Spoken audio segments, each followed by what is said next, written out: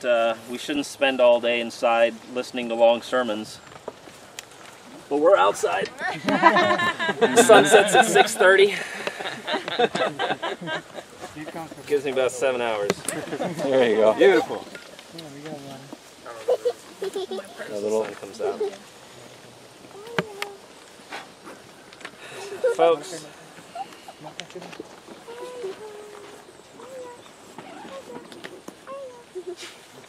Second Peter chapter 2, 2 Peter chapter 1, sorry. Ellen White called this our insurance, sorry. This is our insurance to get into heaven.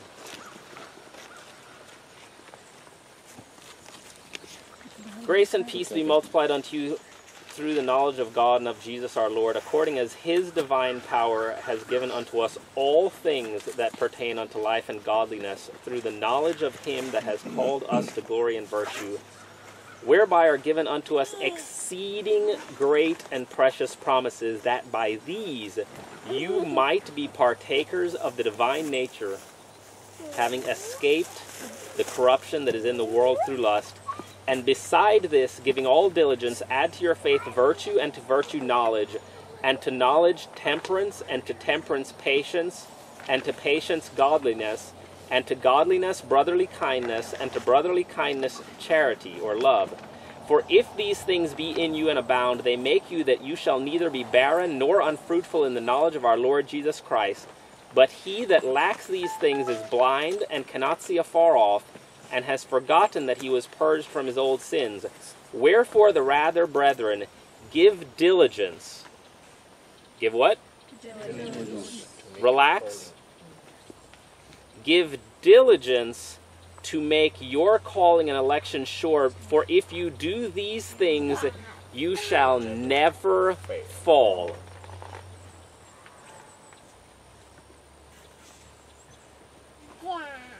Never?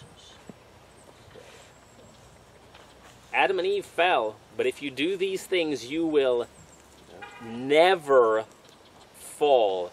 Great and exceeding precious promises, that by taking hold of these by faith, you will never fall. Who shall be able to stand during the things that are about to come upon us? Those who never fall, those who do these things. For so an entrance shall be ministered unto you abundantly into the everlasting kingdom of our Lord and Savior Jesus Christ. Wherefore, I will not be negligent to put you always in remembrance of these things, though you know them, and be established in the present truth. This term, present truth, gets bandied about too often, but you just read present truth, because if you do these things, you will never fall. And since the Garden of Eden, God has had one purpose, and his word is about one thing: God's plan that we will never fall. That wasn't even in my notes, but as we sang Power in the Blood, I guess y'all have been singing for a while, and so you're just out of steam? Is that what I understand? Would you be free from the burden of sin? Anyone? Yeah. Isaiah says it is the sins that have separated between us and our God. The wildfires, and 14,000 homes were destroyed in California by those fires. Last night, about 2:30 in the morning, I was reading some stories in the LA Times about some of the people that died, and so on and so forth. The couple that one was 100 years old, the wife was 98, they'd been married 75 years. Of natural causes? No. The fire. They were burned in the fire. A family of 4 that got separated. The son died quickly in the fire. The girl lasted for a couple of weeks before she succumbed. Husband and wife were still separated as of the writing of that article. One was in Sacramento in the hospital, the other in San Francisco. They had not yet been told that their children were gone. hurricanes, floods, fires, disasters, shootings at Walmart in Denver. You heard about that one a couple nights ago. New York. How long, O Lord? The question is for us, how long? Jesus says to us, how long, O my people, until you can stand? Last night, and I apologize for being so late, last night I got a call. My parents had been in a very serious car accident. My mother was worse than my father, and they were both released from the ER somewhere around midnight last night, so they're both going to live. But at one point when my mom couldn't move, they were having to cut her clothes away to, and as I thought about that, I thought my mother might be ready to go to the grave. My father is not. My father thinks he's in an okay shape. My mother, who I've been pestering them now for a few years, and I know they are concerned every time they see me, but she is studying her Bible in the way she has never done in her entire life and seeing things. She finally gave up watching soap operas after 30-odd, 40-odd years. She is not ready to stand, but she's walking in the right path. Amen. And that is what we're all called to do. But we're all called to stand, because if God should spare our life to see the final events which will come in our natural lifetime, we will have to stand and not fall.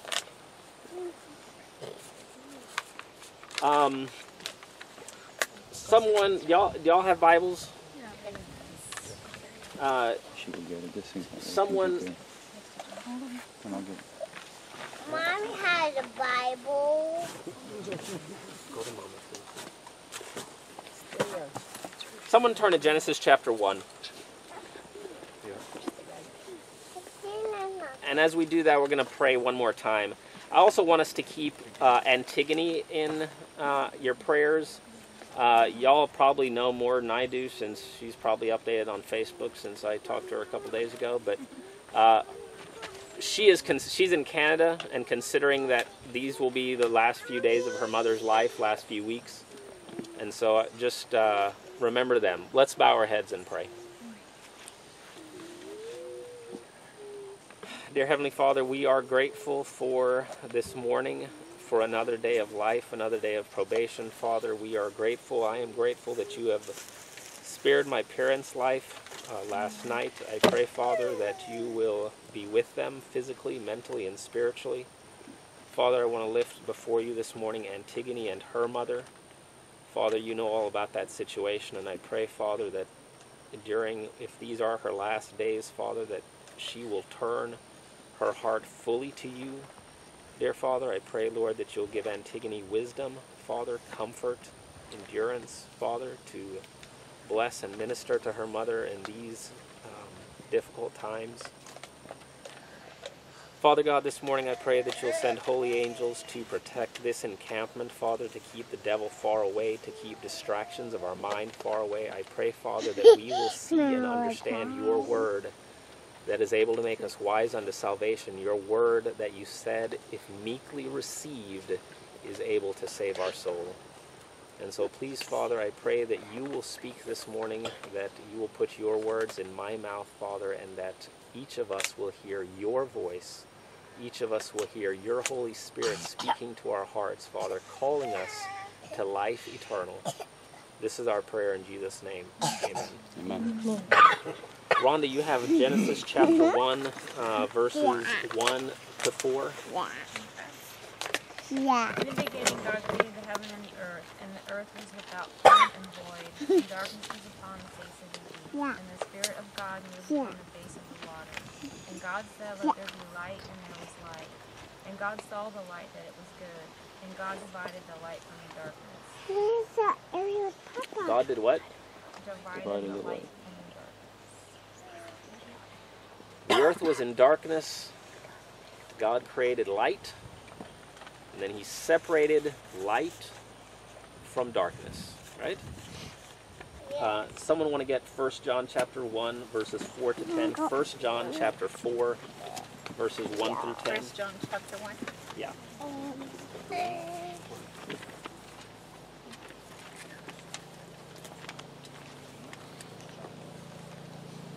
Say it again, Neil. 1 John chapter 1, verses 4 through 10. Got it. Hold on. And these things write we unto you, that your joy may be made full. This then is the message which we have heard of him, and declare unto you, that God is light, and in him is no darkness at all. If we say that we have fellowship with him and we walk in darkness, we lie, and do not the truth.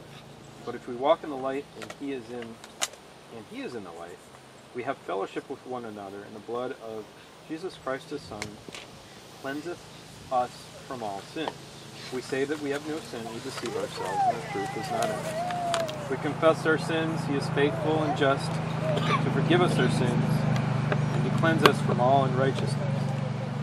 If we say that we have not sinned, we make him a liar, and his word is not in us. God is what? Light. In him, how much darkness? Nothing. Apart from him, is the world in light or in darkness? Darkness.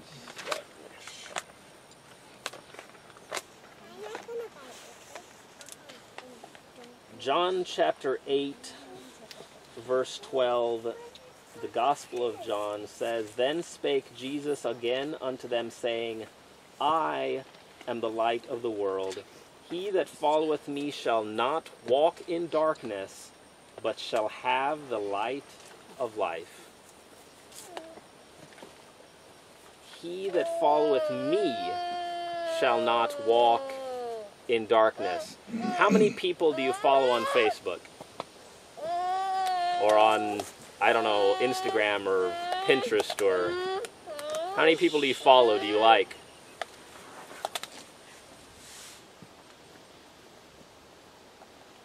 Are they walking in darkness? Are you following? Then spake Jesus again unto them, saying, I am the light of the world, and he that follows me shall not walk in darkness, but shall have the light of life.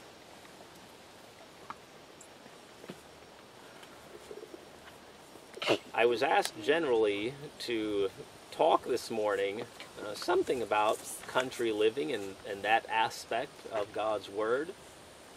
And I guess we'll get there. But we need to understand a much bigger point. Someone turn to Matthew chapter 5, verse 14 to 16. And if as we go through these texts, I don't do much preaching. Ellen White says we need more teaching than preaching. If there are questions with regard to the text, feel free. We have a small enough group, right? Jesus is the light of the world, but who's got Matthew 5, verses 14 to 16? Go for it, Sammy. Ye are the light of the world. A city that is set on a hill cannot be hid. Neither do men light a candle and put it under a bushel, but on a candlestick, and it giveth light unto all that are in the house. Let your light so shine before men, that they may see your good works and glorify your Father which is in heaven. Again, is the world largely in darkness or in light? Darkness. Darkness. Jesus is the light of the world, but he just told his disciples that they were to be the light, and that by doing good works, men should see God and glorify him.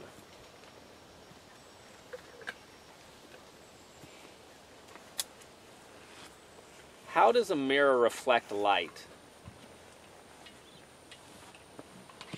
Where does the mirror need to be pointed in order to reflect light? At the source. What are you looking at? Day after day, are you looking at light or are you looking at darkness? Because you will reflect what you're looking at. And country living is fine, but the internet has darkness surrounding. Yeah, my internet is slow. Eric's got. You've got fiber optics. You've got good internet. But you've got your phone. What are you looking at?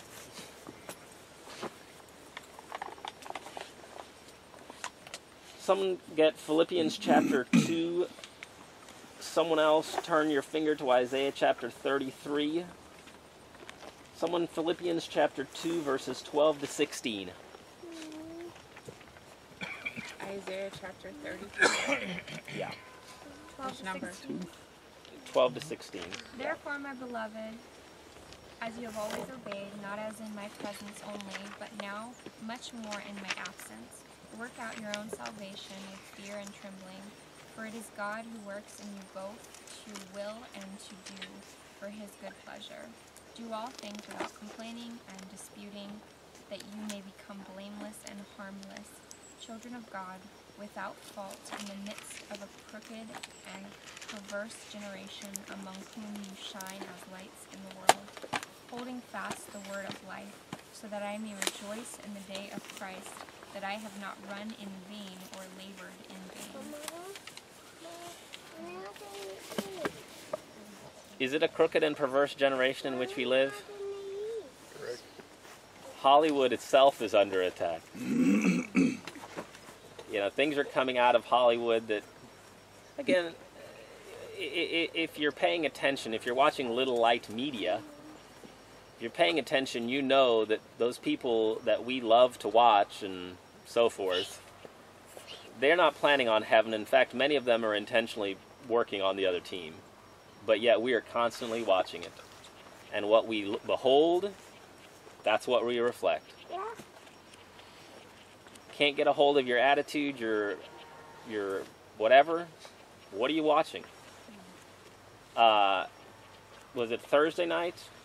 Wednesday night? Tuesday night? Whenever Game 7 of the World Series, I had been sneaking and watching the score. But at some point I realized I may actually be able... We only really pick up one TV station, but I thought I may be able to pick up Fox if I hold the antenna at 2 spots. And so I snuck into the bedroom to see if I could find the Astros. It was Game 7 after all. And my wife was coming out of the bathroom, saw what I was doing, and she stood in front of the TV literally to block me. Nice move, Jeff. Do I hear praise God? Do I hear amen? So be it. Let it be so. We need each other because we are all trapped in our own foolishness. Again, I heard no amens. Hopefully you're just saying it inside and not lying to yourself. We are all trapped in much foolishness, and until we allow pride to go away and allow someone to help us, we will continue to be following darkness, and that is all we will be able to reflect.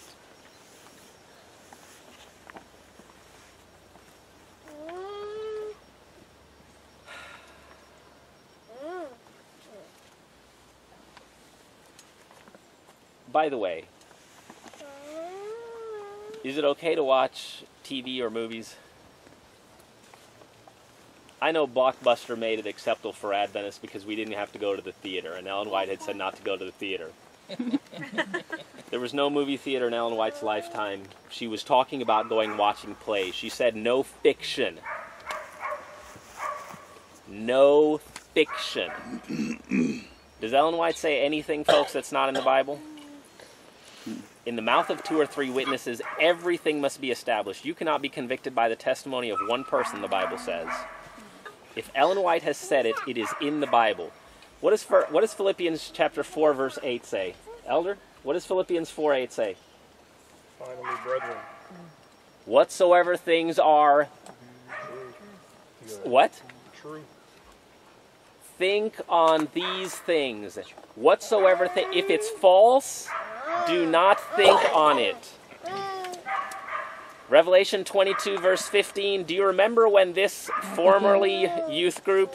I don't see any youth. I guess Sabri still qualifies. No, she doesn't. Do you remember when this youth group used to spend every Saturday night at the movies? A couple of y'all were around. Sammy, you remember. And we'd come out of a movie theater, usually at Dunvale, and several voices would be heard very exuberantly, much more exuberantly than we sang Power in the Blood, saying, "I loved that movie!"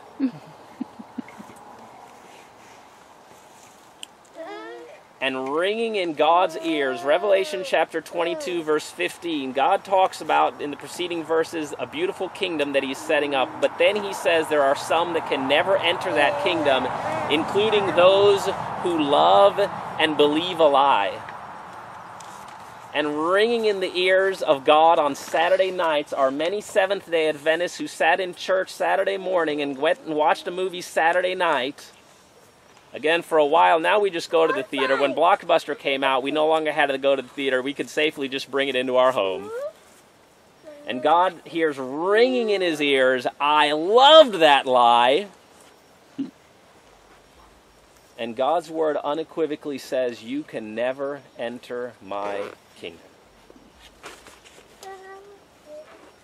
And if we had understood the very plain counsel of Ellen White that said, no fiction, because there is nothing she says that is not found in the Word of God.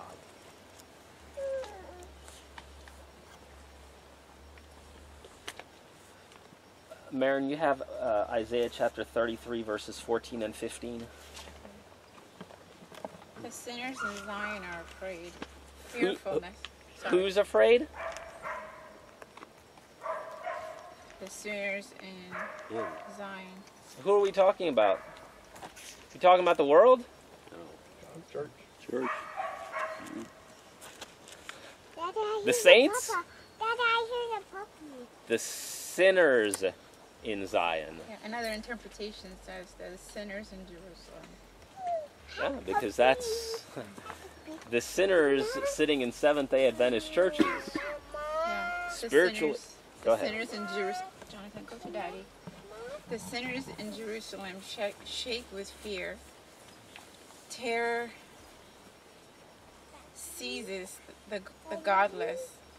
Who can live with this devouring fire? They cry. Who can survive this all-consuming fire? Who, by the way, is that consuming fire? Our God, the Bible says, is a consuming fire. Keep going. Another interpretation. I like to read different interpretations, okay? Who among us shall dwell with the devouring fire? Who among us shall dwell with everlasting burnings? He that walks righteously and speaks uprightly, he that despises the gain of oppressions, that shakes his hands from holding of bribes, that stops his ears from hearing of blood, and shutters his eyes from seeing evil. 15? That's fine. Doing another interpretation. You see how hideous the devil is? He's got most of the world believing that sinners, that the lost, will live in hell, a burning hell forever. No such place exists. Hell is this earth. And one day God's going to set it on fire. But who will dwell with everlasting burnings? I am. Amen, Jonathan. You are, because you're going to shut your eyes from seeing evil. Jonathan's not going to go to the movies and be entertained by adultery and murder and rape and intrigue and all these things that God hates. But I did admire the people real and the sin that was real in the way of movie of saving the life. People that are real. Most children, by the time they're Jonathan's age, have seen thousands of murders. I saw more. They've heard it. The hearing of blood, the seeing of evil.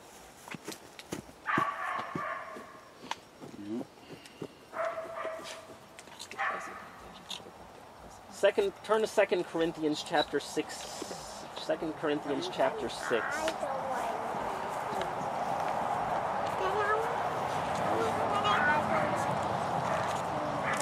2 Corinthians chapter 6, I am starting at verse 14. Oh, we love to quote one text as Adventists. If only we would read the Bible. Be not unequally yoked together with unbelievers, for what fellowship hath righteousness with unrighteousness, and what communion hath light with darkness? And what concord has Christ with Belial? Or what part hath he that believeth with an infidel? And what agreement has the temple of God with idols? For you are the temple of the living God. As God hath said, I will dwell in them and walk in them, and I will be their God, and they shall be my people. Wherefore come out from among them, and be ye separate, says the Lord, and touch not the unclean thing, and then I will receive you. I will be a father unto you, and you shall be my sons and daughters, says the Lord God Almighty. God created light because the earth was full of darkness, and he separated the light from the darkness, and now he says, do not follow in darkness, do not walk in darkness, come out and be separate, and do not touch the unclean thing, and I will be your God.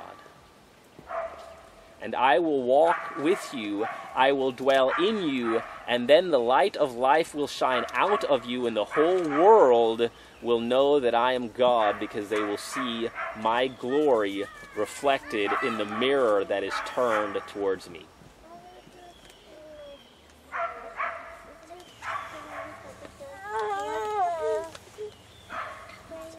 Someone turn to Exodus chapter 33. Someone put their finger in Leviticus chapter 20. Exodus 33 verses 1 to 6. Whoever gets there.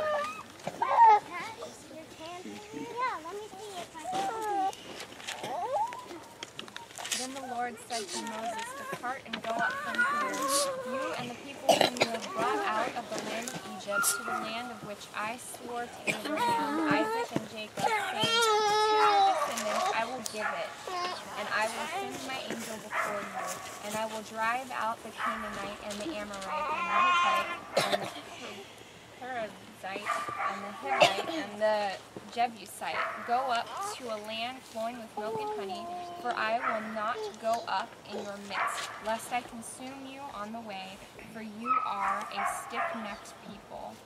And when the people heard this bad news, they mourned, and no one put on his ornaments. For the Lord had said to Moses, Say to the children of Israel, You are stiff-necked people. I could come up into your midst in one moment and consume you. Now therefore take off your ornaments, that I may know what to do to you. So the children of Israel stripped themselves of their ornaments by Mount Horeb.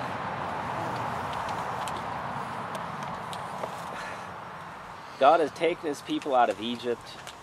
Moses had gone up to the mountain. God had given them the 10 Commandments, but in a space of a few short days, in less than 6 weeks, the people made a golden calf.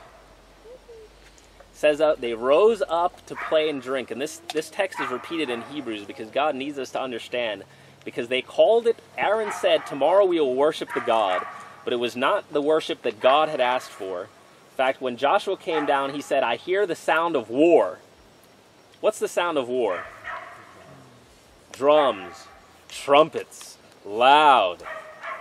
Joshua thought he heard the sound of war. Moses said, oh my God, that's not war in the camp.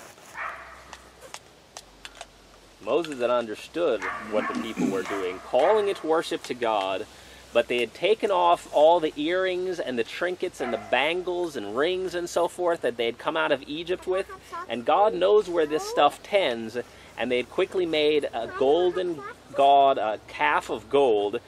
When it popped out, Aaron said, this is the God that led you out of Egypt. Say what? And in the very next chapter, in the very next breath, God said, I am still going to take these people so unworthy, and I'm going to take them into the promised land. But if I go with them, I will consume them. And so I'll just send an angel to go before him, and they will drive out the Hivites and the Perizzites and the Jebusites and the rest of the sites. But God said, you're going to the promised land, get rid of the jewelry. It doesn't exist there, because jewelry is actually what caused Satan to go south. Do you realize that? You understand that? Satan was covered with jewels.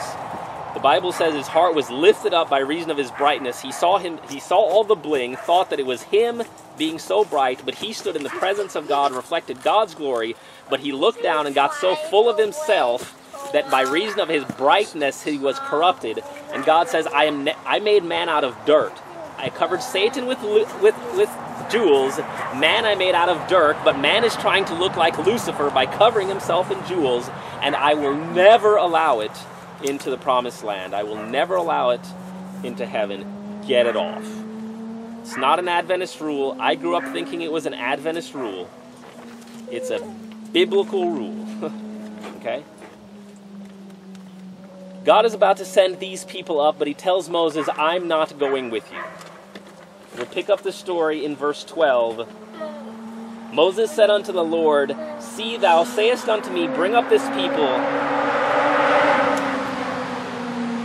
And thou sayest unto me, bring up this people, and thou hast not let me know whom thou wilt send with me. Because Jesus says, I'm not going with you, I'll send an angel.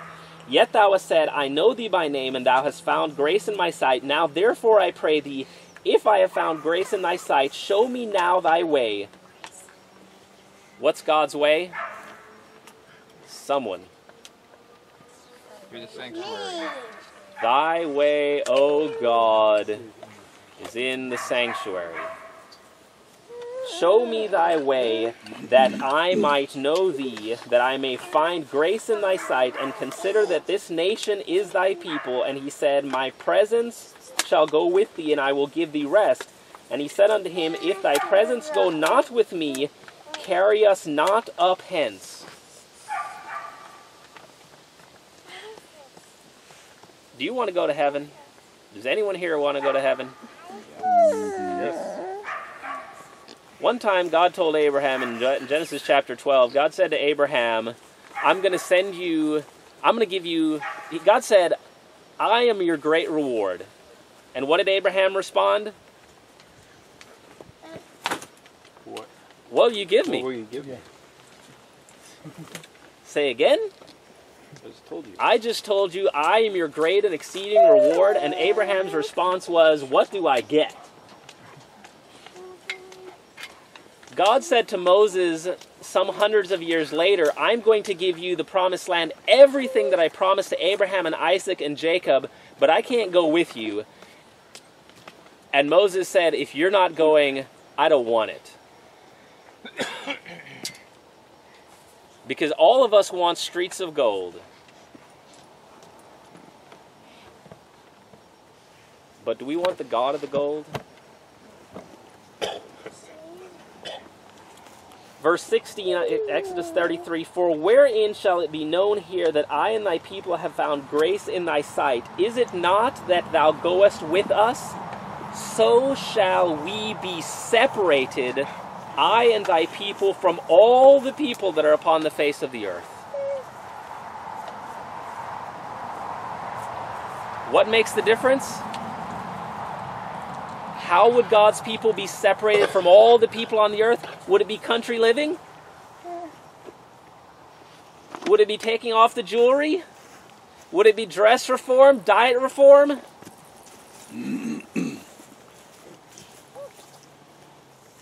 God in us is the hope of glory, and it is the only hope of glory, because if God would live in us, then we would be different and separated from all the peoples of the earth. And if God can get us on one side and the rest on the other side, then he can take us home.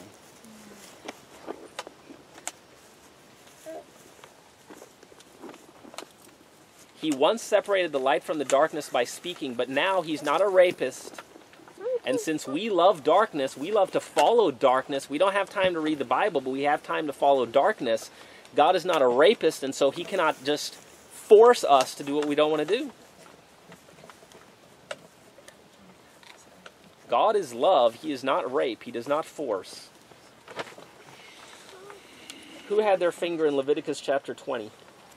Anyone have that? Leviticus chapter 20, verses 22 to 26. I got it.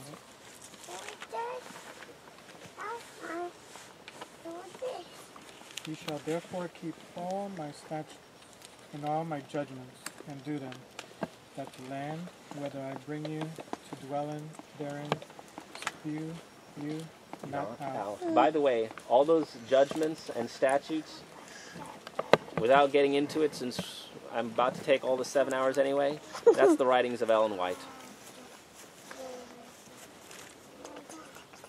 God gave all those statutes and judgments because the people were too sin-sick to understand 10 commandments, and so he had to break it down for them and give them rules. And because we couldn't understand that we were to think on what is true, because we couldn't understand that those who believe a lie cannot ever enter heaven, God gave Ellen White, who told us no fiction. Statutes and judgments to break it down and make it clear, because unless we can follow those little rules, we'll never understand God's big rules, and the land would just spew us out. We'd get to heaven and the angels, we would smell so bad the angels would kick us right out. You want to start that over? 22. You shall therefore keep all my statutes and all my judgments, and do them, that the land, whether I bring you to dwell therein, spew you not out.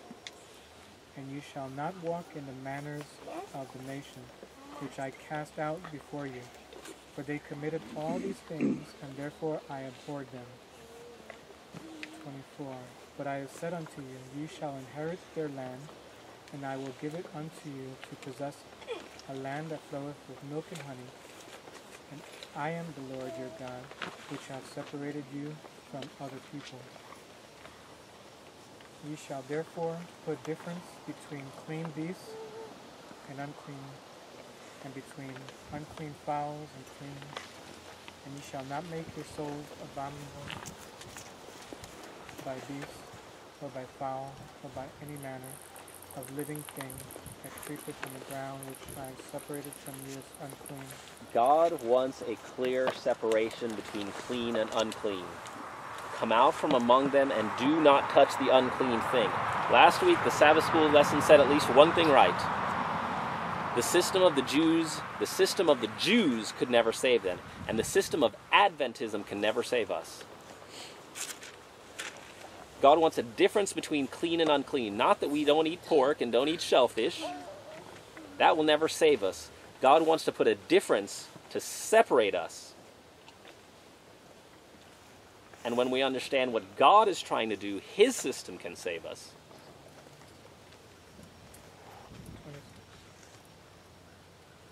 We'll stop there. This is from Testimonies, Volume 5, page 455. God says, God has called his church in this day as he called ancient Israel to stand as a light in the earth by the mighty cleaver of truth. You know what a cleaver is? Mm-hmm. It's not a little knife. A cleaver, when you put a cleaver down... Is it like a machete? Big butcher knife. That's a big butcher knife. Mm-hmm. You know that square knife with the handle sticking out that you chop a bone into? Oh, that's right. That's a cleaver. God has, by the mighty cleaver of truth, the messages of the first, second, and third angels' messages that we are so afraid to preach. He has separated them from the churches and from the world to bring them into a sacred nearness to himself. There is no darkness in God. In him is light, and there is no darkness at all. And if we love to follow the light, there cannot be a sacred nearness to God, because he does not dwell with sin. He does not dwell in darkness. Our sins, Isaiah says, have separated between us and our God. Some people, well, we just need to focus on the relationship. Not worry about this. Just focus on the relationship. Our sins have separated between us and our God. There is no relationship when we love sin. God says if we regard iniquity in our heart, he will not hear us.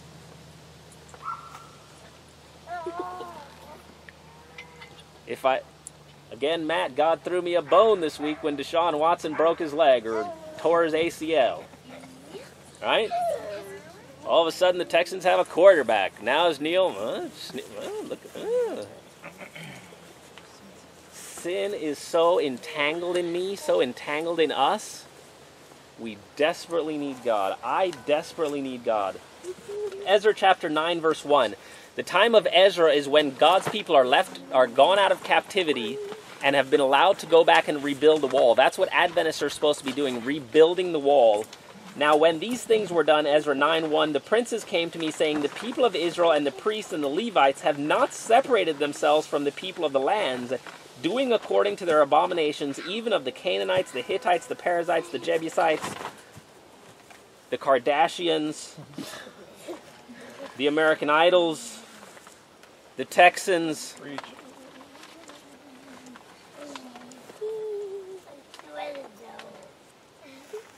My people, I've sent them back. I've given them the law. They're supposed to be rebuilding the wall, but I look up and they're partying with the people.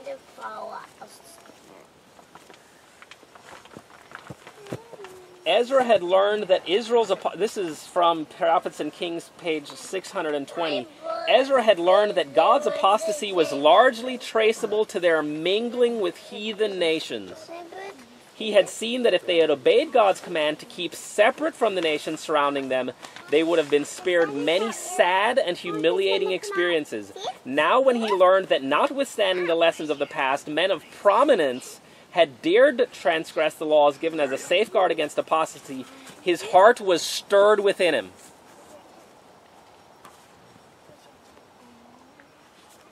That leaders in the church didn't care anymore.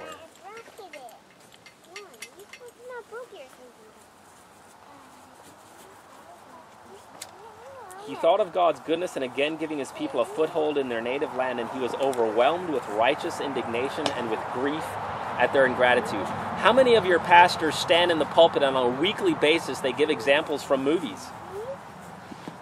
Or sports.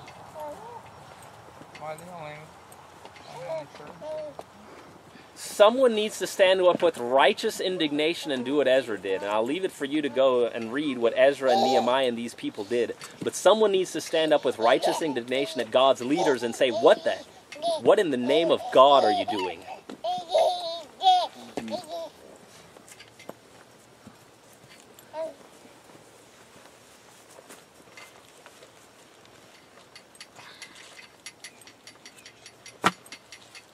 Genesis chapter 4. Was there a murder in Southwest Houston last night? I'm sure there was. Probably. Isn't there every night?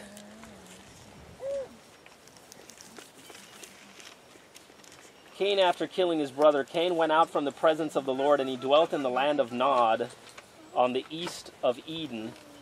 And Cain knew his wife, and she conceived and bare Enoch, and he builded a city, and called the name of the city after the name of his son, Enoch. That's not the Enoch that is the longest man to never die. The longest man that ever lived. Well, he was the longest man that ever died because he started doing it before anybody else did. All right, Methuselah was the oldest man that ever died, and Enoch's the oldest man that ever lived. Yeah. The first murderer was the first guy that went and built a city. What do you expect to find in the city, folks? Traffic. Confusion. Conjecture, crime, murder. Because that's what it's founded on. And it was founded on a person who named the city after his son because he's full of himself. And that's what the city is. Full of itself. Read articles that Adventists send out, and pastors love to live in the city because they can look up against the tall buildings. How stupid are we? We can see what man built because we need to see what God made. Because if you stand out in nature and you see what God made, the buildings will never impress you.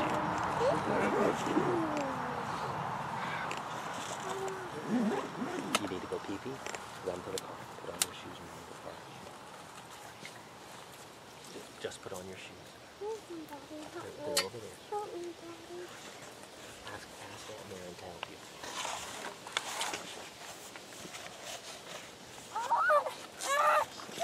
Patriarchs and Prophets, page 81. Upon receiving the curse of God, Cain had withdrawn from his father's household. He had first chosen his occupation as a tiller of the soil, because that's God's occupation for us. And by the way, that's what we're going to be doing in heaven once again. We often tell people to keep the Sabbath because Jesus did it and we'll be doing it in heaven, so why not do it now? Well, guess what we're going to be doing in heaven? Why not start now? It's a lot of hard work, by the way. He had gone out from the presence of the Lord, cast away the promise of the restored Eden, to seek his possessions and enjoyments in the earth under the curse of sin, thus standing at the head of that great class of men who worship the God of this world. He had thrown in his lot in the city because there's where wealth can be accumulated. We're still doing it, and he stands as the head of this class of people. In that which pertains to mere earthly and material progress, his descendants became distinguished. Abel had led a pastoral life, dwelling in tents and booths, and the descendants of Seth followed the same course, counting themselves strangers and pilgrims on the earth, seeking a better country, that is, a heavenly. For some time the two classes remained separate. The race of Cain, spreading from the place of their first settlement, dispersed over the plains and valleys where the children of Seth had dwelt, and the latter, in order to escape from their contaminating influence, withdrew to the mountains, and there made their home. So long as this separation continued, they maintained the worship of God in its purity. But in the lapse of time, they ventured little by little to mingle with the inhabitants of the valleys. This association was productive of the worst results. The sons of God saw the daughters of men that they were feared. The children of Seth, attracted by the beauty of the daughters of Cain's descendants, displeased the Lord by intermarrying with them. Many of their worshippers of God were beguiled into sin by the allurements that were now constantly before them, and they lost their peculiar holy character. Mingling with the depraved, they became like them in spirit and in deeds. It is impossible not to mingle with darkness and not to become like it. Why can't you get those traits out of your character? Why can't you get impatience? Why can't I get impatience out? Because I drive amongst the impatient people. As soon as I get into Houston, Jacqueline hates it.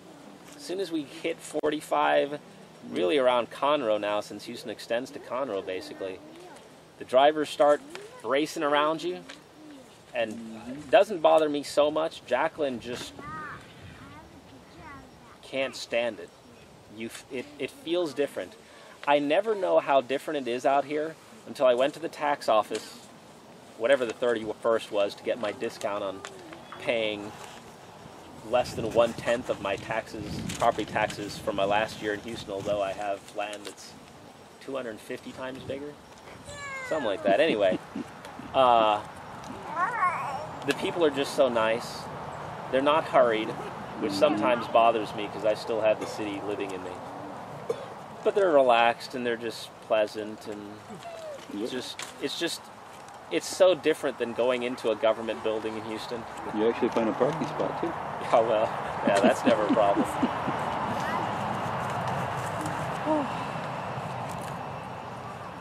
Come in. Who's got Proverbs 14:12? Who's got Proverbs 16:25? Why don't you just say it with me? There's a way to a man, but the ends are the ways of death. Right? God repeats this actually 3 times. The Lord had declared to Israel, this is Patriarchs and Prophets, page 634. The Lord had declared to Israel, you shall not do every man whatsoever is right in his own eyes, but you shall observe and hear all these words that I command thee. In deciding upon the course of action, we are not to ask whether we can see that harm will result from it, but whether it is in keeping with the will of God. The question is not whether we can see whether this is going to be good or bad. This is what elders sit around and say, well, this seems right to us. Well, who cares? The question is, do you have permission from God? Do you know what the Bible says? You know, I've had, again, elders, well, Neale, you say we should only do what the Bible because you know we can't find it in the Bible. Well, then don't do it. You're not that smart.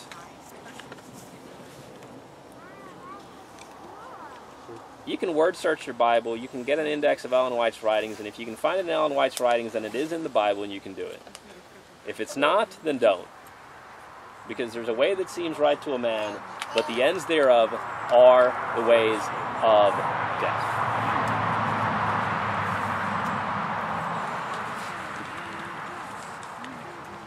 Y'all need a break. Neale, I think that Lot is a good example. Oh, we're going to get there. That. Okay, I won't jump the gun. No, because there's some incredibly powerful counsel told us of Lot. So, turn to Leviticus. Who's got their Bible? Ivan, Leviticus 11, 44 and 45.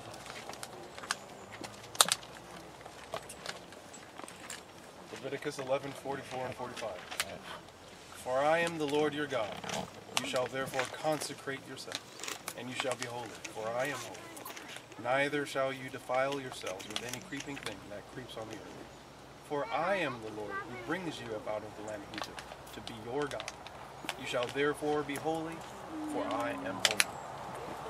Why be holy? Because God is holy. Should you be holy minus one? You're not holy. Half holy? Not holy at all. Is it the same word in Hebrew? No idea, I don't know Hebrew. Yeah, it's the same word in Hebrew. Be holy, God says, because I'm holy.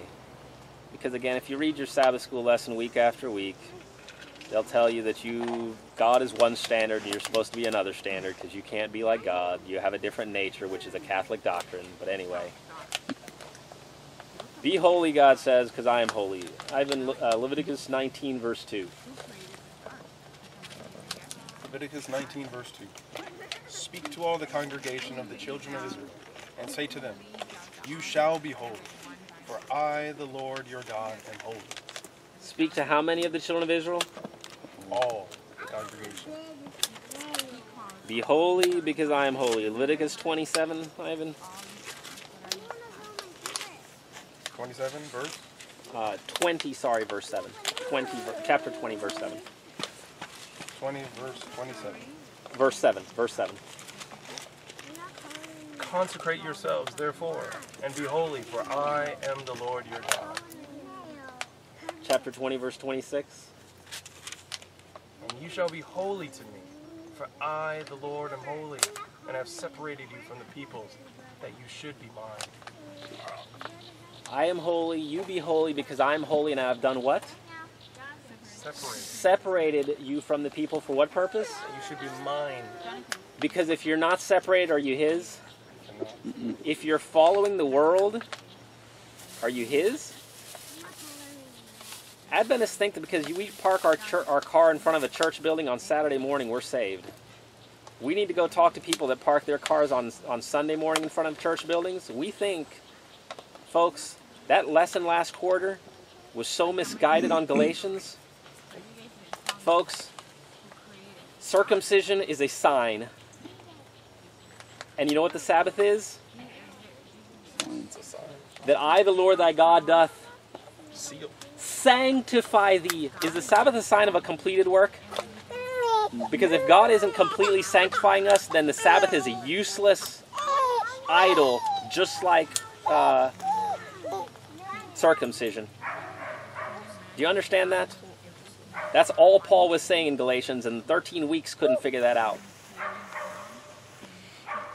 If you don't believe me, go read the short chapter in Acts of the Apostles on the book of Galatians. In a few pages, 13 weeks, they couldn't figure it out, but Testimony of Jesus gets it right pretty quickly. Say it with me, Matthew 5:48. Be ye therefore, even as your Father which is in heaven is. Perfect. It's the same word in Greek. There's not two standards.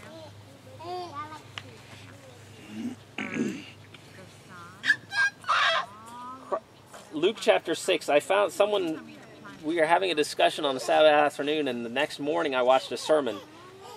Because again, these days it's popular among the learned theologians and the doctors of the law to discuss, heady and high mind. What does perfect mean? I don't know Greek and I don't know Hebrew, but I know English. Luke chapter 6 verse 40 very simply says, the disciple is not above his master, but everyone that is perfect shall be as his master. Be ye therefore perfect, even as your Father which is in heaven is. Everyone that would be perfect is as his master. Who is your master? Christ Object Lessons, page 67 to 69. We're starting to transition. There can be no growth or fruitfulness in the life that is centered in self. Before I left Houston, everyone understood self must die. There can be no growth or fruitfulness in the life that is centered in self. If you have accepted Christ as a personal Savior, you are to forget self and try to help others. Talk of the love of Christ. Tell of His goodness. Do every duty that presents itself. Carry the burden of souls upon your heart, and by every means in your power, seek to save the lost. That's the only purpose for being in the city, by the way, is missionary endeavors. Who's a missionary? Who has died to self and is doing everything in your power to save others, because that's the sole purpose for which you exist and that you're there. Carry the burden of souls upon your heart, and by every means in your power seek to save the lost. As you receive the Spirit of Christ, the spirit of unselfish labor and love for others, you will grow and bring forth fruit. The graces of the Spirit will ripen in your character. Your faith will increase. Your convictions will deepen. Your love will be made perfect. More and more you will reflect the likeness of Christ in all that is pure and noble and lovely and true. And if there's any virtue and if there's any, think on these things, not on fiction. The fruit of the Spirit is love, joy, peace, long-suffering, gentleness, goodness, faith, meekness, temperance. She's quoting Galatians 5:22. I'll add verse 24, against which there is no law. This fruit can never perish, but will produce after its kind a harvest unto eternal life. When the fruit is brought forth, immediately he puts in the sickle because the harvest has come. She's quoting it but not citing Mark chapter 4, verse 29. When the fruit is brought forth, immediately God puts in the sickle because the harvest has come. Christ is waiting with longing desire for the manifestation of himself in his church, when the character of Christ shall be perfectly reproduced in his people. How? Perfectly. Then he will come to claim them as his own. Does anyone long for Jesus to come? Mm-hmm. Amen. Do you enjoy watching the nightly news and seeing where the latest terror attack was? Do you enjoy watching the nightly news and see how much of California and Colorado and Wyoming and Nevada are on fire? Do you love to see how many people got shot at the concert in Las Vegas? By the way, have you seen the video of the man shouting as people went in, telling them to repent? Yeah. Have you watched that video? Yep. Wait. I'm not sure I agree with his methods, but as people went into their concert, there was a man saying, repent. One guy came up into his face and said, I love the devil. Another guy said, well, I am Christian. And he said, well, if you're going into this concert and all these people are wearing these clothes, you're not a Christian. How can you glorify God by going in there, you know? Be separate and do not touch the unclean thing.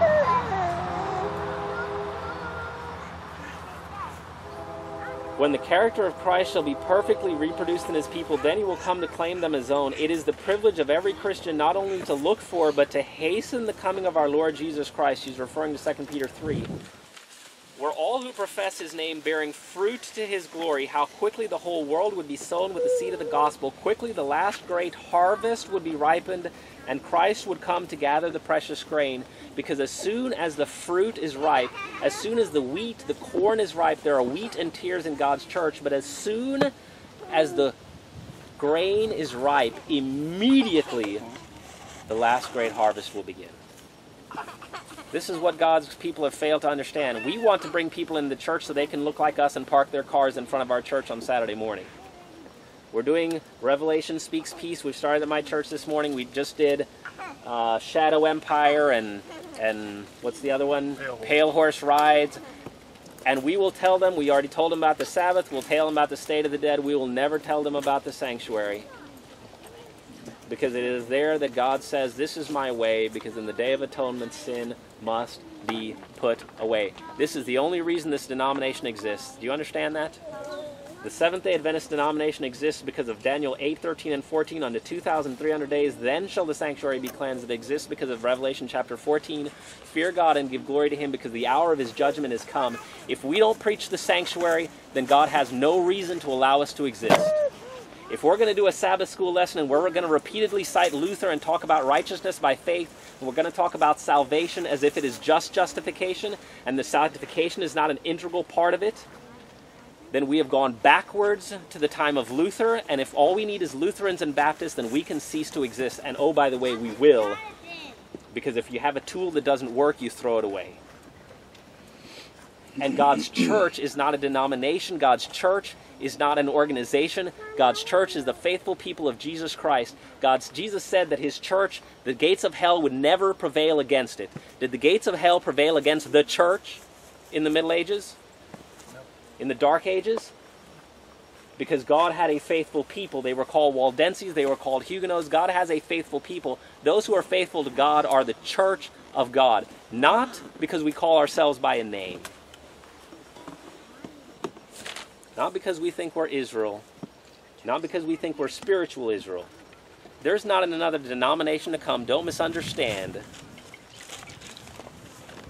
But God's church is his faithful people. And we desperately need to understand that. Who's got 2 Peter chapter 3, starting at verse 9? 2 Peter chapter 3.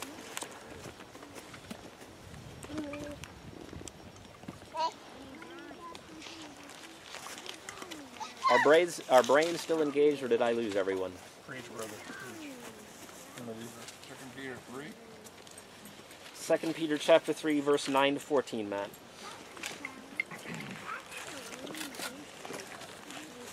The Lord is not slack concerning his promise, as some count slackness, but is long-suffering towards us, not willing that any should perish, but that all should come to repentance. But the day of the Lord will come as a thief in the night, in which the heavens will pass away with a great noise, and the elements will melt with fervent heat. Both the earth and the works that are in it will be burned up. Therefore, since all these things will be dissolved, what manner of persons ought you to be in holy conduct and good godliness, looking for and hastening the coming of the day of God, because of which the heavens will be dissolved, being on fire, and the elements will melt with fervent heat.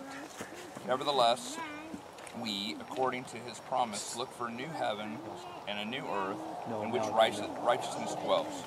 Therefore, beloved, looking forward to these things, be diligent to be found by him in peace, without spot and blemish. How many times have you heard Adventists debate how God's people live, whether we can hasten the coming of Jesus? What? How many times have you heard Adventists debating whether we can have an impact on when God comes?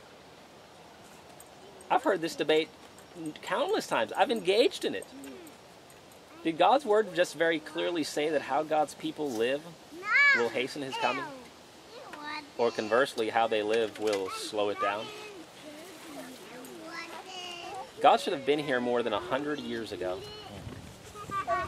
We were told expressly, and by the way, there is a limit. You just read that there is a limit, but the day that God will come. But Second Peter opens and God says, I'm writing to my church, to my saints. Chapter 3 again makes the point, I'm writing to the saints of God. The reason why God has not come is because he's not slack concerning his promise. He doesn't want his people to perish, because if the final events start right now, we're all toast.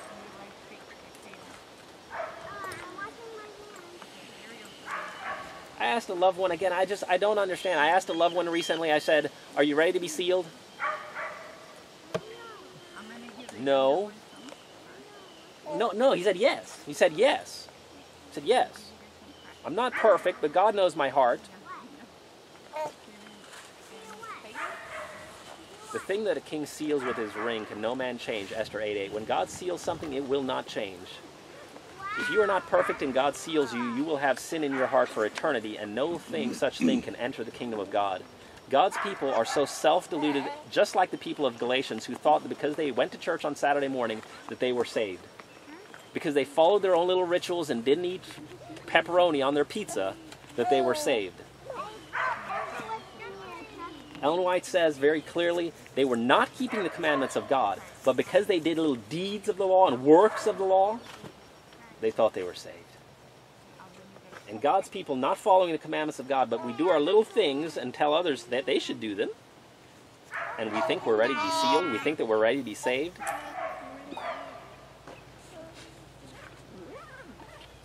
Revelation chapter 6, I'm starting at verse 7. The sixth seal has broken out. We are living in the time of the sixth seal, but we haven't gotten all of there. John, looking at what happens during the sixth seal, says, "For the great day of his wrath is come, and who shall be able to stand?" Every single person here can answer that question. Who shall be able to stand? Seal. 144,000. The 144,000. That's the text we opened with. Paul said, if you do these things, you will never fall. You will be able to stand. And so an entrance will be given to you to the kingdom of heaven. That's why Jesus Christ can say to every church, to him that overcometh will I give. To him that overcometh will I give. To him that overcometh. Overcometh what? Sin. Because it's what's been separating us from God for 6,000 years. Amen. To him that overcometh will I give.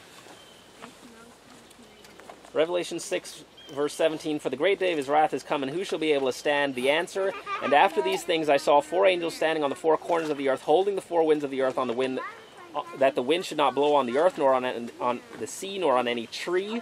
And I saw another angel ascending from the east, having the seal of the living God. And he cried with a loud voice to the 4 angels, to whom it was given to hurt the earth and the sea, saying, Hurt not the earth, neither the sea nor the trees, until we have sealed the servants of our God in the foreheads." I cannot allow the 6th seal to fully break out, much less Jesus Christ to come, until I can seal my servants in their foreheads. God is not slack concerning his promise.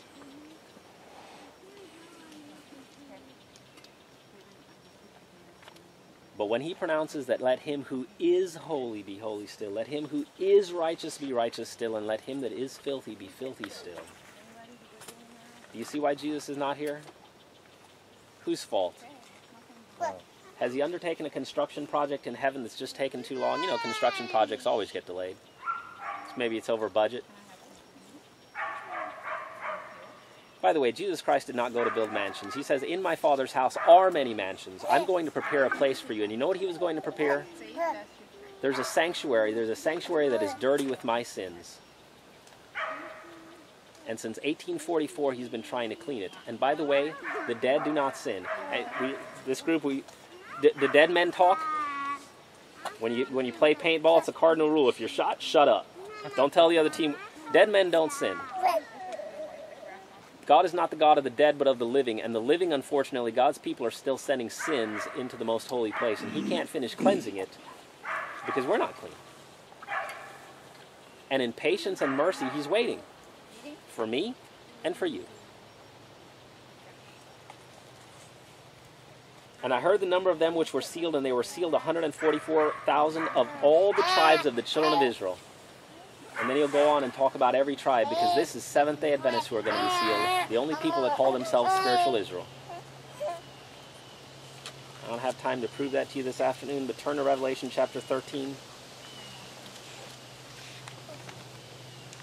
Revelation chapter 13, we see the mark of the beast. He causes all, both small and great, rich and poor, free and bond, to receive a mark in their right hand or in their foreheads, that no man might buy or sell, save he that had the mark or the name of the beast or the number of his name. Here is wisdom. Let him that has understanding count the number of the beast, for it is the number of a man, and his number is 666. And I looked, chapter 14, and lo, a lamb stood on Mount Zion, and with him 144,000, having his father's name written in their foreheads. Heard a sermon last week, badly butchering this. These people are before the throne of God in type.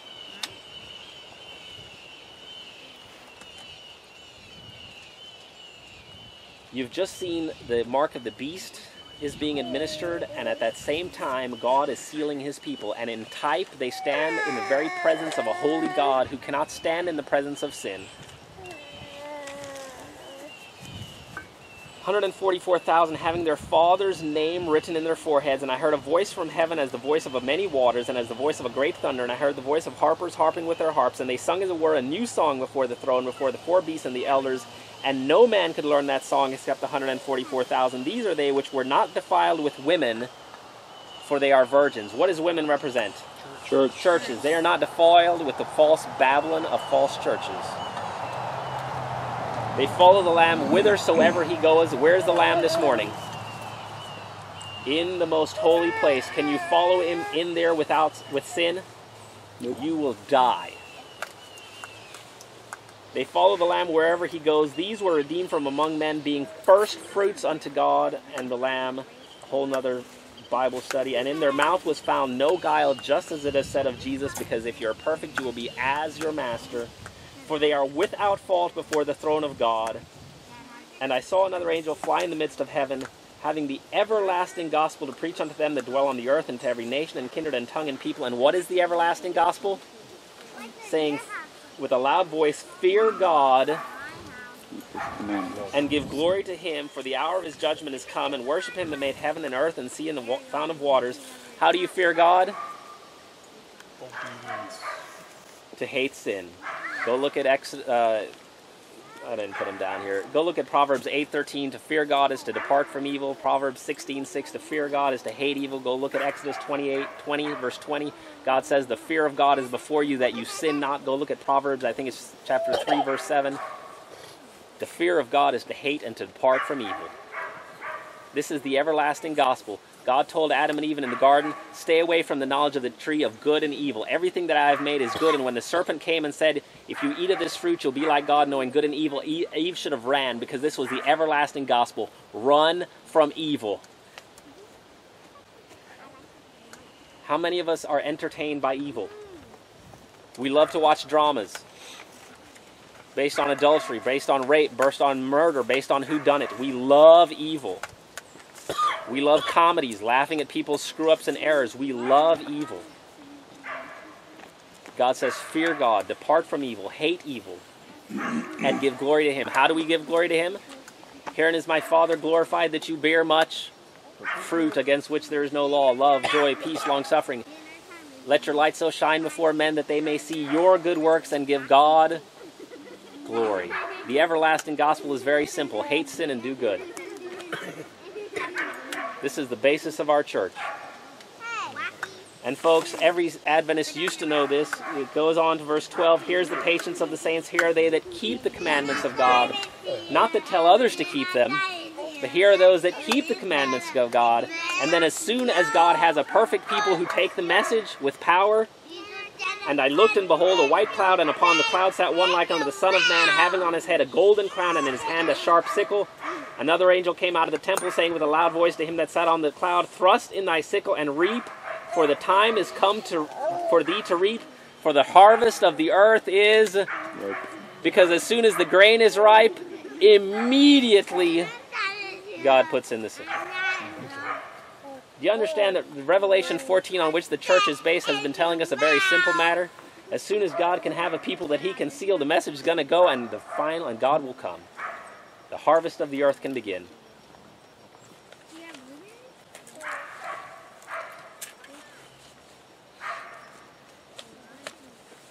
Folks, you're weary. Ezekiel chapter 36, go home and read it.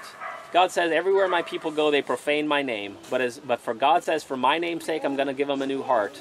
And as soon as I do it, all the world will know that I'm God. As soon as I can give my people a new heart, but I'm not a rapist. Ezekiel 11 makes clear that God cannot give a new heart to those who love sin.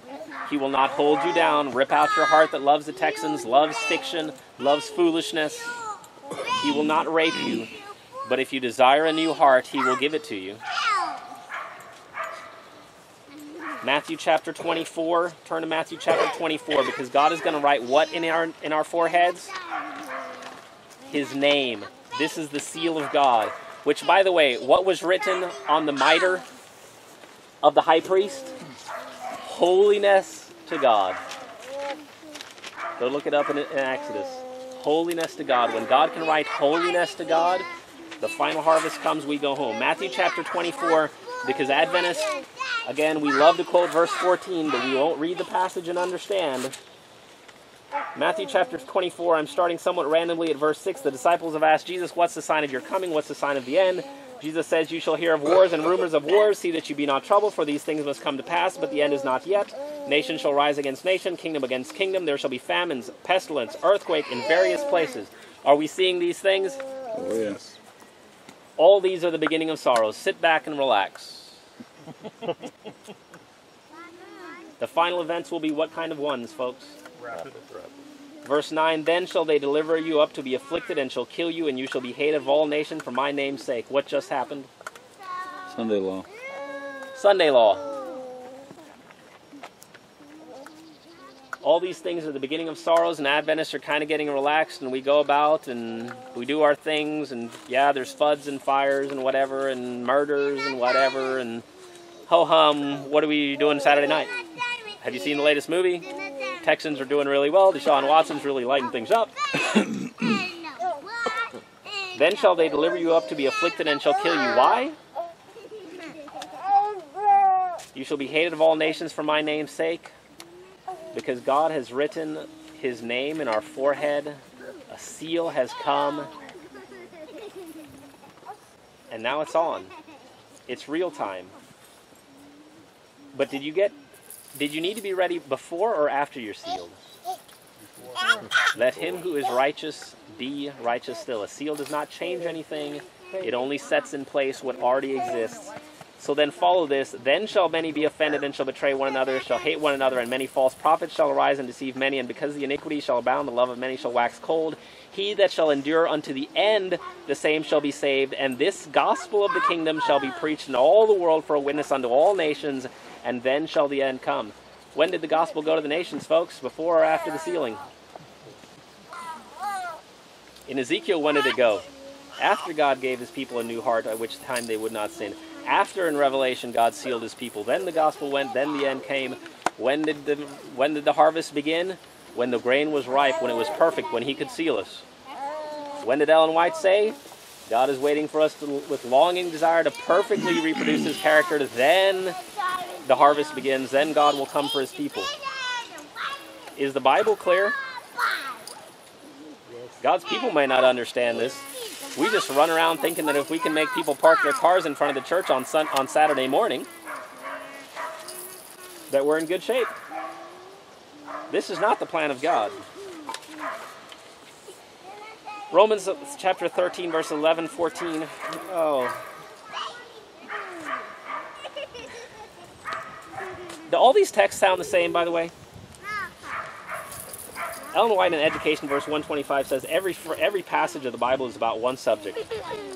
The redemption of man, the bringing back of man to a state where God can seal him. Every passage in the Bible is about one subject.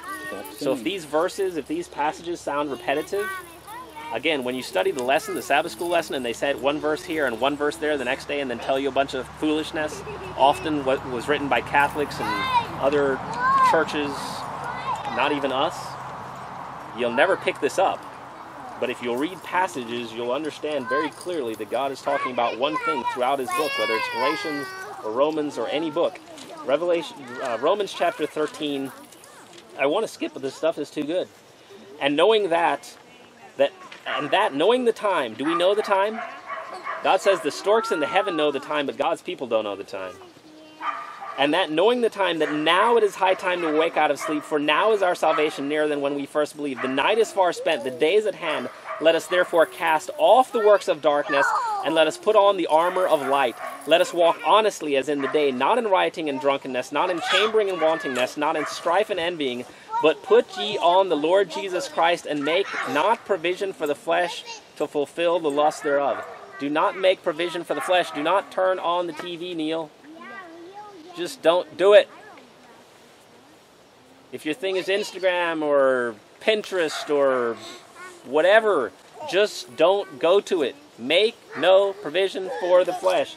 Turn to Hebrews chapter 12. This is a very powerful statement God tells us about the new heart from Hebrews chapter 8 through Hebrews chapter 10. He says, he that is promised is faithful.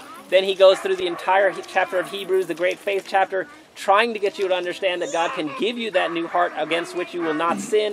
He tells you at the end of the chapter, folks, that God did not give the promise to all these other people, but they can never be made perfect until God makes us perfect, because God is the God of the living, not the dead. Then in Hebrews chapter 12, he opens and begins to say, Wherefore, seeing that we are compassed about with so great a cloud of witnesses, let us lay aside every weight and the sin which does so easily beset us, and let us run with patience the race that is set before us. How do we do this? Looking to Jesus, the author, the finisher of our faith. Christ in us is the hope of glory. It's not country living. It's not dress reform. It's not diet reform. It's not a million reforms. All these things must be done. Every single one of them must be done. But they're not our salvation. Because when we think that they are our thing, then we get so full of pride, and we tell people, look what I did, and look, I'm eating raw, and I did this, and I'm doing that, and I'm living here. Folks, pride is always lying at our door. Jesus Christ is the only one that can save us. Christ in us is the only hope of glory. But unless we make no provision for the flesh. And so God continues then in Hebrews 12, and he says, verse 11, Now no chastening for the present seems joyous, but grievous. Nevertheless, afterwards it yields the peaceable fruit of righteousness unto them which are exercised thereby. Wherefore, lift up the hands which hang down and the feeble knees. Anyone have weak hands, feeble knees? Anyone struggling with sin? And make straight paths for your feet, lest that which is lame be turned out of the way, but let it rather be healed.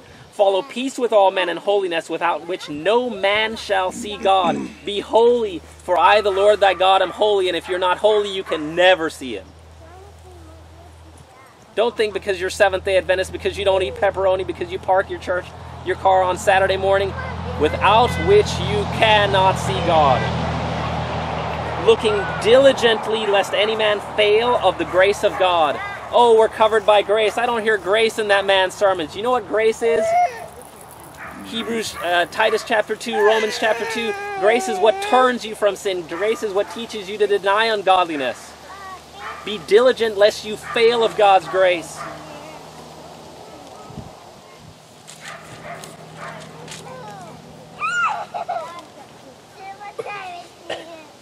Looking diligently lest any man fail of the grace of God, lest any root of bitterness springing up trouble you, and thereby many be defiled. Is there a root of bitterness?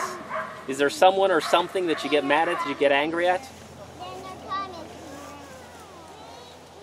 Jesus said when he disputed with Satan about the body of Moses, he durst not bring a railing accusation against him.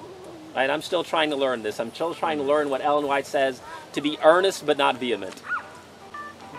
Earnest but not vehement.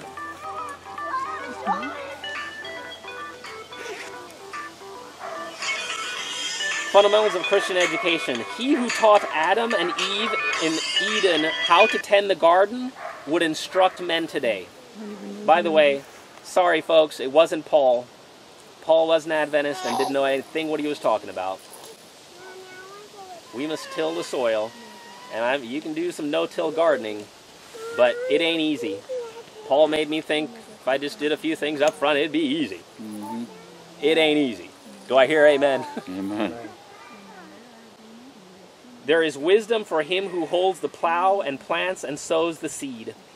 The earth has its concealed treasures, and the Lord would have thousands and tens of thousands working upon the soil who are crowded in the cities to watch for a chance to earn a trifle.